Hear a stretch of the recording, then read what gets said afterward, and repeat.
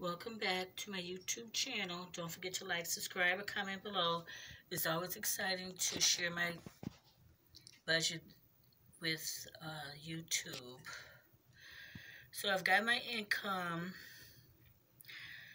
I'm trying to get stable at the $1605 amount. January through June. So this is like a 6-month 2021 update. Now the debt would be the last two cards, 380. So in 6 months I should have the second card, the last card done, and then this card. This is card number 3. Debt number 3, I should say. For in 1 or 2 months I should have that paid off. Now, as far as expenses, so that takes care of the savings is nothing until the debt is done. Like I said, 6 months max for the last one. I wanted to get the third one out of the way this year, but I don't see how that's going to work out. So in about 1 or 2 months that should be done, and then I'll focus on the last step for $380 toward that. And then I've got my needs, debt, savings, debt, needs. And here is the needs, $758.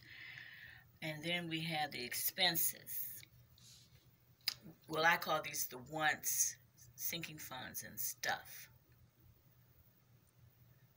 And this should really go up to the needs part or somewhere else, but I've got it right here for now. Got giving over here, different things I'll be working on, different little projects. And so Happy New Year, by the way. Okay, now I've even got an envelope here that says February 1605. I'm really trying to make sure I have 1605 to work with every month. For the first 6 months, anyway. Alright, let me make a little room. There's so much junk up here.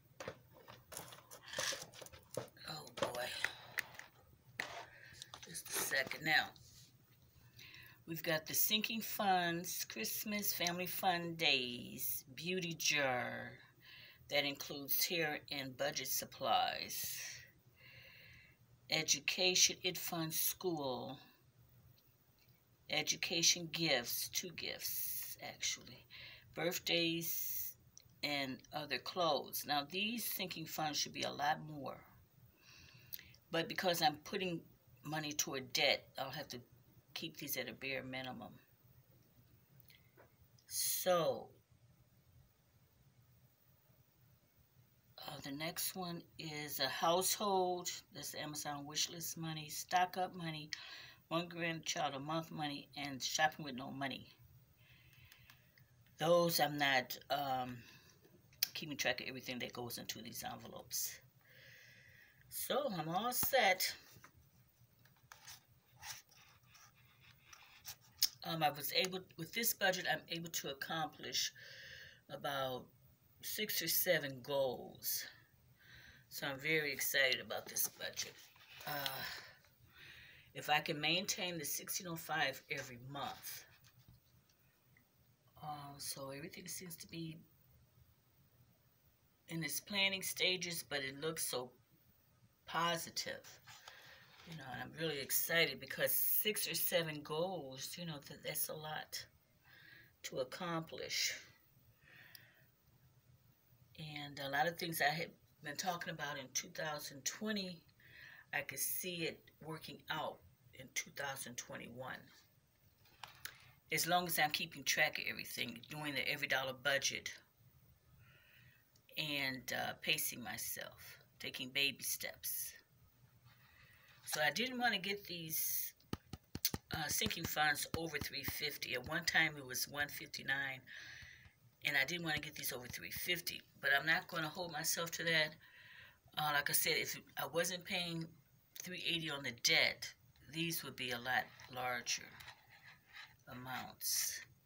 But I'm able to accomplish 6 or 7 goals, and I am so happy. So that's the breakdown. God bless, and have a great holiday, and Happy New Year, Merry Christmas, and I'll see you on my next video.